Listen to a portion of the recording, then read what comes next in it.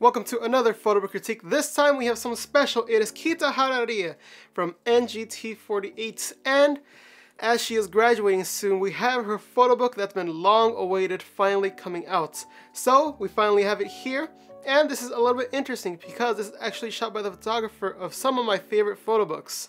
Of the ones I have, it is Ikuta Erika and Nagahama Neru. And Nagahama Neru being the top 2 of 2017. So you can say I have high hopes for this photobook. So just looking at the photobook, Kitahara Rie, super experienced and does really well in this. And we have the photographer who's really good.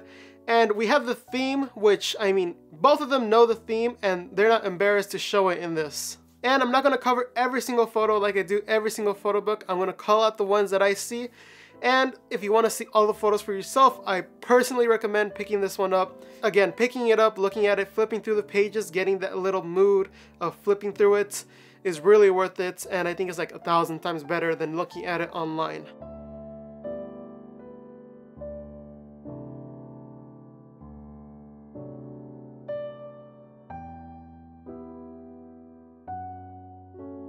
So let's go ahead and start with this cover. First of all, I have to say I really enjoy this rose gold that they have over here.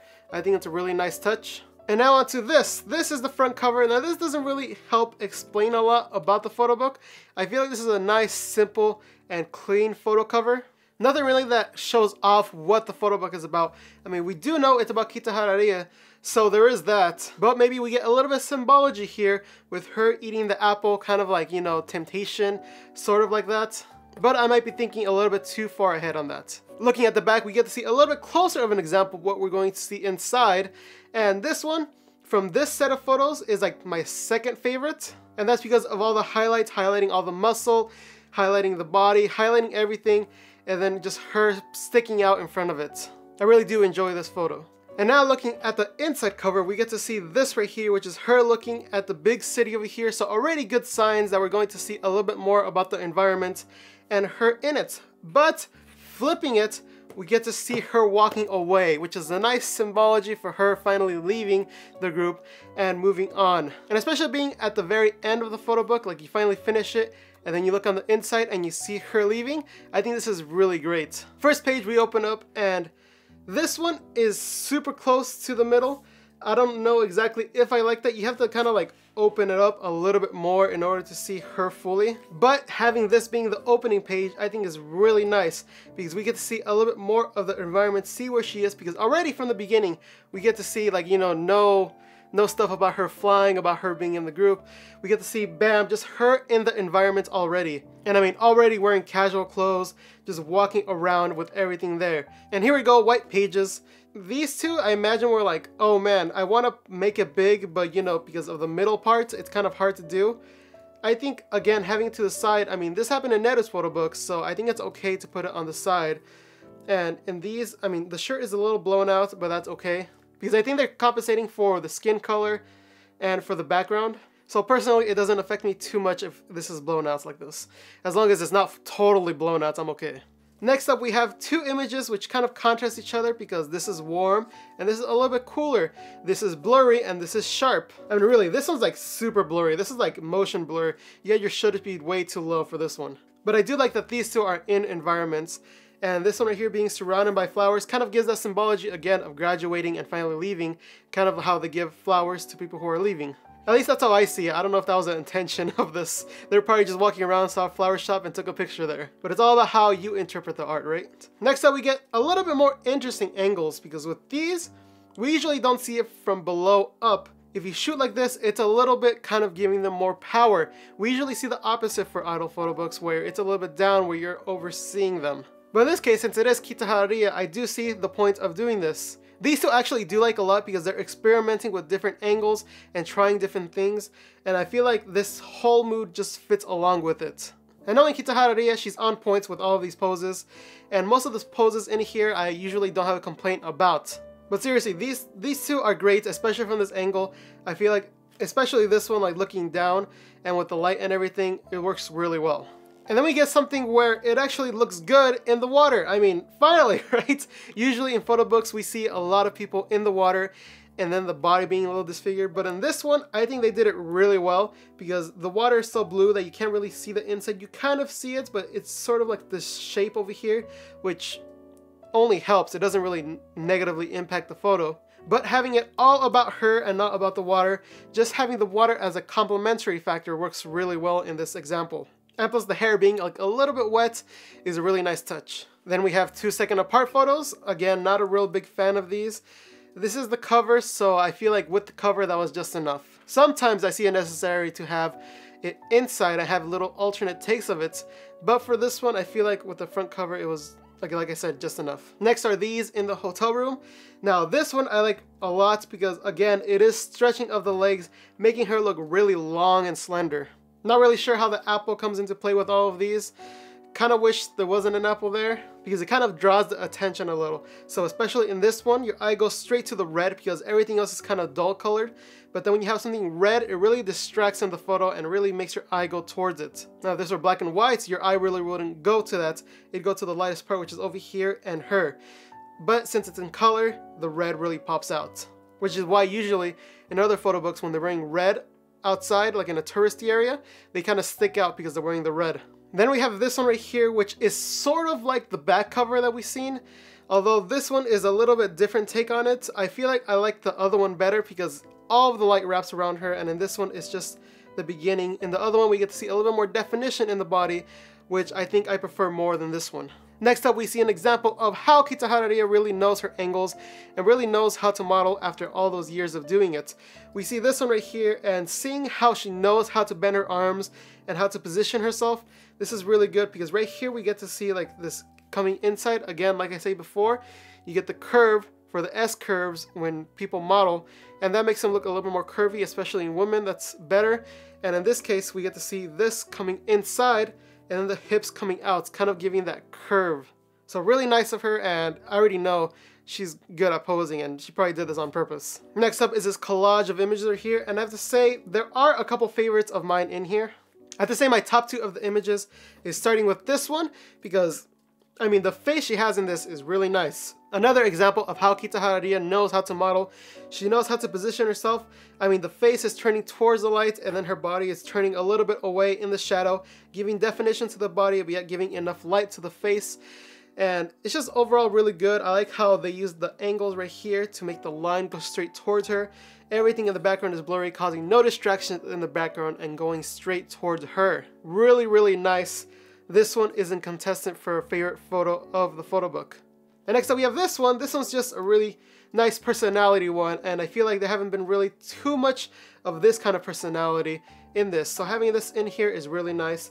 This one is similar to this one over here, but I feel like this one says a lot more, especially with the lights and the dark sides of it. Next up we get this nice little contrast, which is this one with the camera looking down on her and this one with her looking down at you. I feel like this is a nice little transition over here, and plus we get to see the different environments that there are. Right here is like in a little river, and right here looks like she's in a jungle. Again, as we see, Kitahara Rie knows her angle, so she knows that putting her arms a little bit in will cause the shape to be a little bit more curvy. And in this one she does it too, kind of giving her more of a slim appearance because there's nothing else sticking out. And plus this little highlight over here with the rim light is really nice. And also I want to mention that the wardrobe she's wearing actually matches really well with the environments. Like the yellows, the green, the brown, really goes along with what's going around here. So like look at the water over here, look at the plants, look at the trees, everything really mixes in well. Next up we get these 2 images, and these 2 images are close to each other but not super close because this one's like super blurred and this one's super in focus. As we can see, everything is in focus here, and I just wish these lines were straight. I feel like if they're a little bit straight it'd be cool. I don't know if they straightened the umbrella or if they straightened something else, but these lines aren't straight and they're kind of like throwing me off a little bit. But I did say out of these 2, I actually like this one. I usually like more shallow depth of field, but in this one I feel like the colors really work well together, and kind of the pose she's holding is a little bit more unique. This one's kind of holding up the umbrella, having a pose like this, kind of giving these different angles around in the photo, and plus even her hips out like that, giving out a little bit more in there.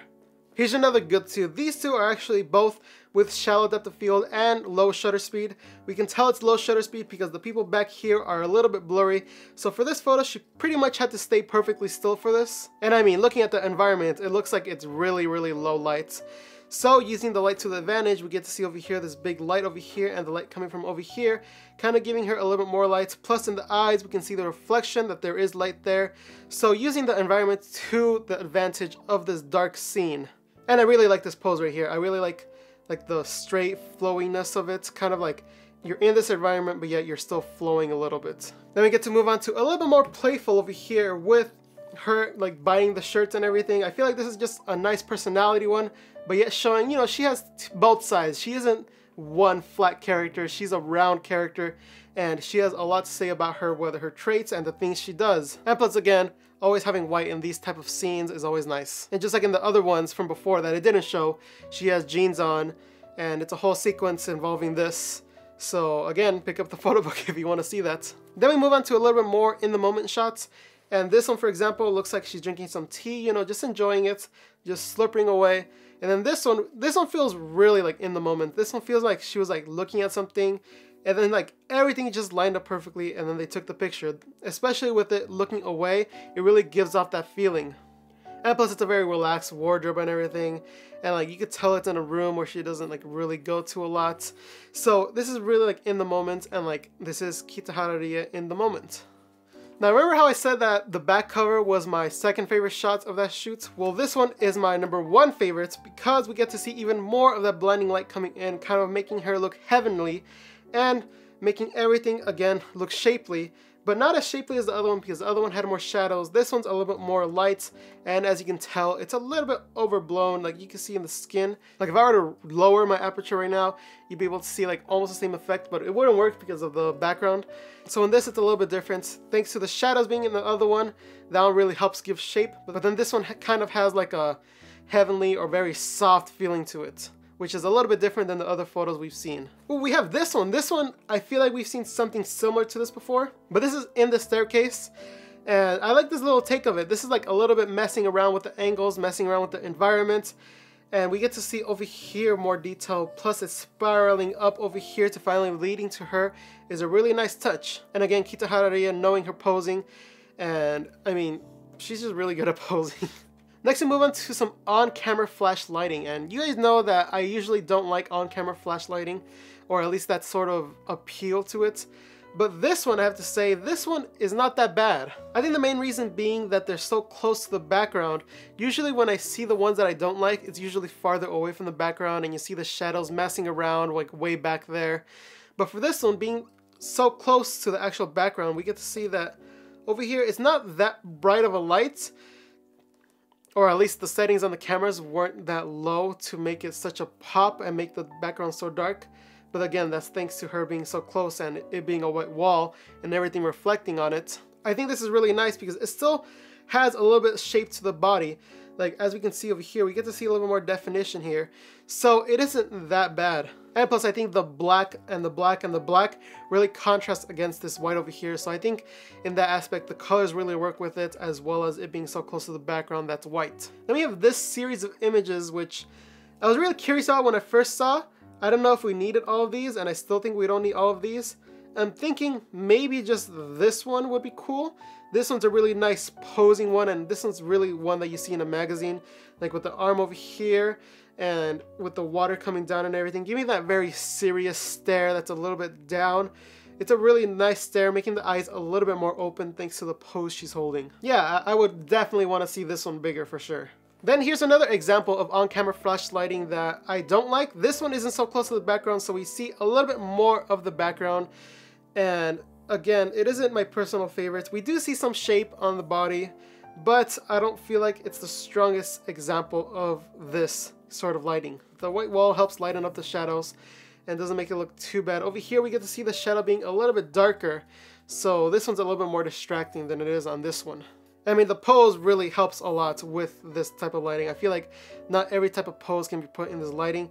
This pose right here, even though it's a little bit angular, I still feel like it fits. Maybe it fits with the angular because it's so sharp, just like the shadow is so sharp and not soft. Then move on to some of my favorite images, and it's her with this traditional clothing. And I really like the feel of these photos. These photos feel really airy and soft, and I really, really like them. I kind of wish they were placed a little bit before. Usually they have like the shower type images at the end, but in this case we get the nice soft ones at the end, and I think I really like how it's going for that. Even though clearly storyline wise, these were probably taken before. But for this one, right here page all about Kitahara Rie and right here all blur. Maybe having her a little bit more over, no, because if it's more over here, then it'd just be her face right here. So I feel like this is a nice cropping for it. Then move on to her outside. This looks like a 85 right here.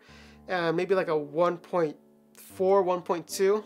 But again, with the traditional clothing, these two images right here look great, being both in shadow, giving it a nice soft light. And I mean, having everything like kind of bright, nothing really too dark in there, kind of gives the airy feeling again. Then we move on to more scenic photos. And this one's actually her in the environment, actually talking to people, which I really enjoy. I do wish this photo right here was big. This is a really, really great smile from Rie, and I feel like this is like the most genuine smile we've seen, and it would have been really, really great to see this big. But I do understand why they wanted this whole thing together, kind of giving off that like she's in the environment, interacting with people kind of vibe to it. Again, wish this image right here was bigger. This one's a fun one of her interacting as well as this one. Then move on to the very last photo, which I think is interesting, again, getting a different angle, kind of like, hey, wait right there, I'll climb that building and then take a picture of you. Again, it's showing a lot of experimentation in this actual photo shoot, which is always, always great, especially when they pull it off like this. The shadows are a little bit too dark for my taste. I can tell they try to compensate a little because it's a little bit blown out over here. Having the shadows not so dark, but it's still a little bit too dark. But what else can you do when it's midday and you're shooting? I mean, obviously the photographer knows what they're doing because the face is turning up, and especially at a higher angle, able to get a little bit better light from the sun that's coming from straight up, which is like the worst lighting. And then we move on to a nice scenic shot of Vietnam over here, kind of showing off like this is the landscape, this is where she was, and I really like the color tone in this. If it was this cloudy when they took this picture right here, then this image would have turned out super, super good. Because again, that soft lights and everything would have been kind of even, kind of showing off the leaves, not having so much highlights and shadows in there, making it so contrasty, and making her show up right there would have been really nice. But then again, it's kind of hard to plan for that, especially when you have a couple of days to do a photo book shoot. And then like I said before, you close the photo book to reveal the end with her walking away. Really nice touch at the end to do. So that has been Kitahara Rie's photo book. I actually think that was really good. I really like how they had some examples of the actual environment without giving too much away. And plus those in the hotel room shots slash shower slash different parts of the room shots were pretty good coming from a fan's perspective. Again, if you're a fan of Kitahara Rie, this is like a 100% must get. Which I guess leads me to my recommendations of who should get this photo book. Of course, like I said before, Kitahara Rie fans should absolutely get this. NGT fans should get this. AKB fans should definitely get this. This is Kitahara Rie we're talking about, of course, a legendary member. And in this photo book shows off all the skills that she learned from modeling and puts it into good use here. So for that reason alone you don't like it, then I don't know what else you want. So who else would I recommend this to? Let's see. Fans of cute girls? Oh yeah. Let's see. Would I recommend to idol fans? Yeah, I mean, she's a legendary member, and plus this photo book is good enough to get. So I'm pretty much saying if you're interested in the photo book, get it. If you're like, oh hey, that photo looked good, then you could probably get it and enjoy the rest of the photos. If you like Kitahara Rie in different clothing that I didn't really show that much, then you'll enjoy the photo book for sure. So there you have it. That's the people I recommend it to, which is pretty much everyone who enjoys photo books should pick this up because this is a really nice photo book. Very nice way to start off the year. It's 2018 with a nice photo book like this. Really, really strong. Which kind of sets the bar for the other ones. So it's kind of hard, especially starting off with this great photo book. So if you enjoyed this photo book, go ahead and leave a like. Leave your comments down below of what you thought of the photo book if you picked it up. And you can go ahead and subscribe to keep up to date with the photo book critiques that I do, as well as the news videos that I do every single week. And go support me on Patreon. There's actually a tier which you can suggest a photo book and I'll go get it and make a critique of it and be able to show you only on Patreon. And if you want it to go up on YouTube, then you could go ahead and do that. Again, leave those comments down below, and as I say every single time, thank you all for watching.